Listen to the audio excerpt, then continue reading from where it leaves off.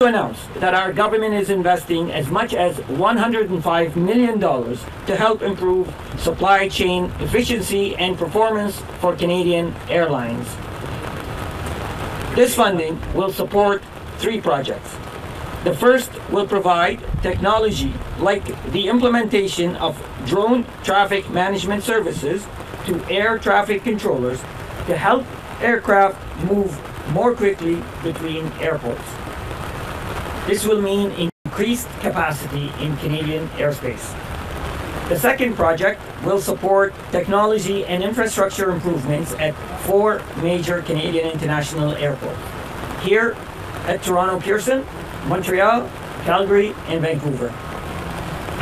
These improvements will include things like new software to assist traffic controllers and enhanced weather predictions and surveillance capabilities.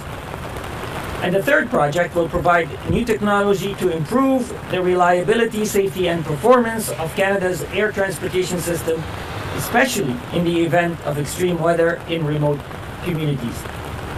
It'll help major airports to be more efficient and increase the volume of trade through Canadian airspace.